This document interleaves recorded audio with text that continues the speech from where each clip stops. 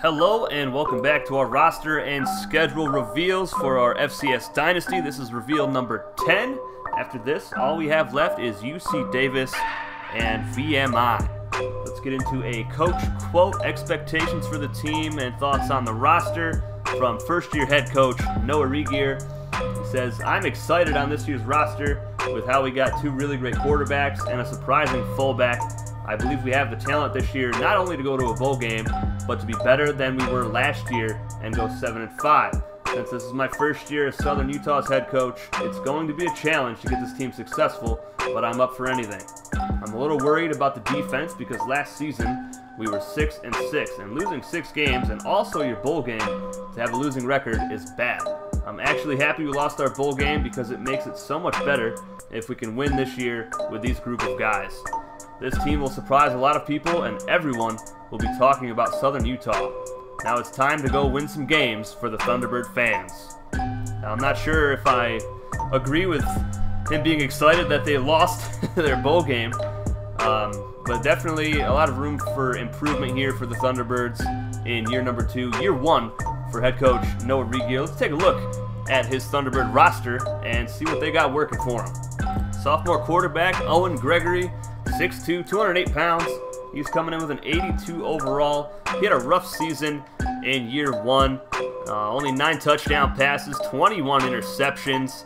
He did pretty good on the ground, I guess. I mean, 301 yards on the ground, 5 touchdowns. So he was not the best. Not the best quarterback in year 1. But definitely a lot of room to go up for him. But he's going to have some competition from Nicholas Hall, who is a freshman quarterback coming in. Now, he is 5'9", 168 pounds, but Nicholas Hall is a 4-star recruit and has an 82 overall, so he is dead even with Owen Gregory. And head coach Noah Regier is going to be splitting formations with these quarterbacks, so both of them are going to get playing time, and they're both dynamic players. Gregory just has some issues that need to be fixed from year number 1. I know he's a left-handed quarterback, and I've had some issues with left-handed quarterbacks in this series so far, but I am trying to correct that, folks. On to halfback Cameron Matthews, 82 overall as well, 5'11", 187 pounds. He had a pretty good year last season, 194 carries, 1,197 yards, 10 touchdowns. He had a 6.1 yard average, a long of 90, 515 yards after contact, 10 20-plus yard runs, 56 broken tackles, but he fumbled the football 7 times. He didn't really do a whole lot in the receiving game, just 14 catches, 228 yards, and 2 touchdowns. And he had some kick returns on the year, 479 yards, no touchdowns, as long as 43. And he has actually been taken off the kick return by the head coach, so we will not be seeing Cameron Matthews returning any kicks this coming season. Now fullback Brandon Lee, sophomore, 92 overall. He's 6'2", 240 pounds, just a beast of a man, really hard to take down. He had 652 yards rushing last season, 5.3 yard average, 13 touchdowns. That led the team by 3 over Matthews, but his longest run was only 31 yards, so we need a little bit more explosiveness out of Brandon Lee here in his sophomore season. He did have 310 of his 652 yards after contact, 5 20-plus yard runs, 25 broken tackles. He also fumbled the ball quite a bit, 4 fumbles on the season. And he had 20 catches, 259 yards, 1 touchdown last year, long of 67, and 3 drops. So one of the best fullbacks in the country in Brandon Lee. Moving on to the receiving corps, Jaquan Freeman, sophomore, 82 overall, 6'4", 218 pounds. Not a big impact last year, just 1 touchdown from Jaquan Freeman. It doesn't help that his quarterback couldn't get the ball to him, but 29 catches, 492 yards, 1 score, and 6 drops. Prince McCutcheon, the number 2 wide receiver, 6'4", 193 pounds, so both similar builds. Jaquan Freeman just has 25 pounds on McCutcheon, and McCutcheon has a 76 overall. He had 22 catches last season, led the team in yards with 535. He had 4 touchdowns, a long of 63. He averaged 24.3 yards per catch, and he had 5 drops. I believe he also fumbled twice. and it was right by the end zone as well. And moving on to offensive line, Brandon Red, sophomore guard, 84 overall. He had a really great season, 51 pancakes, 1 sack allowed. So really strong right guard here for Southern Utah. He was first team all Pac-10.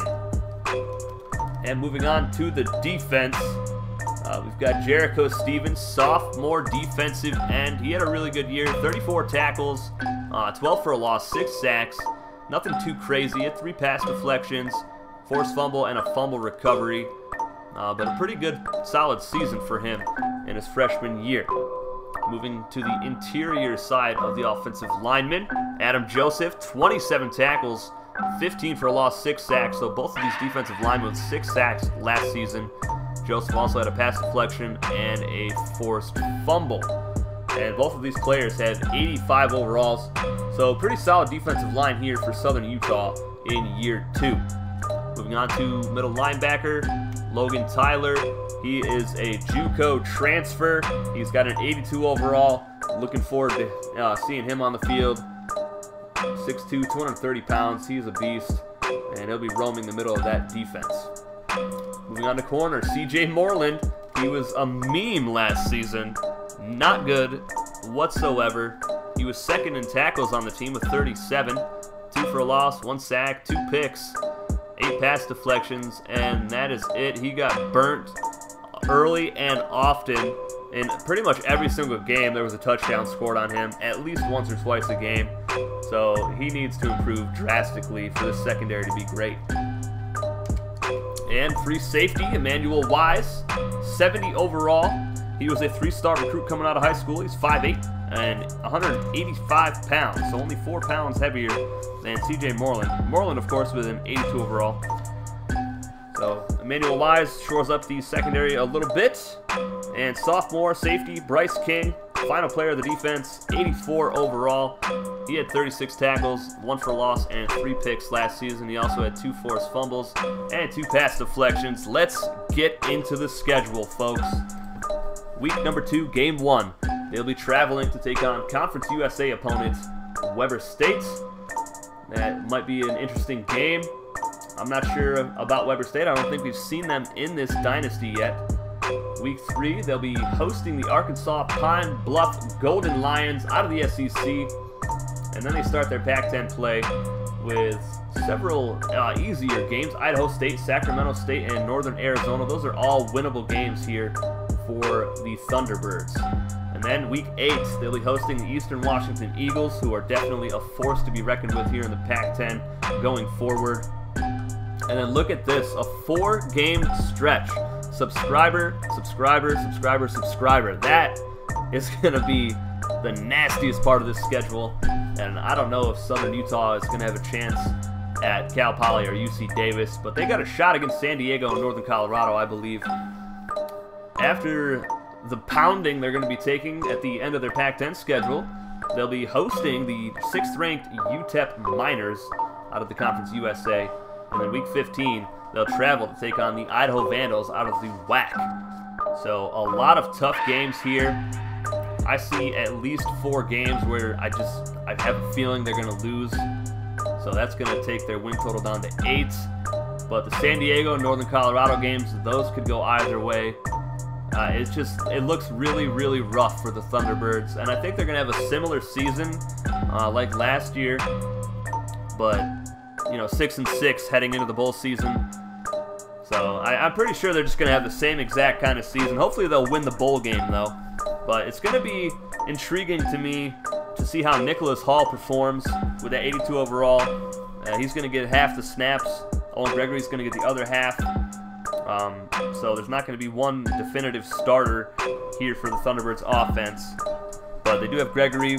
He's a sophomore. He's going to be the leader of that offense. He's got the experience. He just needs to improve his numbers and improve his arm just a little bit would help this team. And maybe double-digit touchdown passes. That would be great.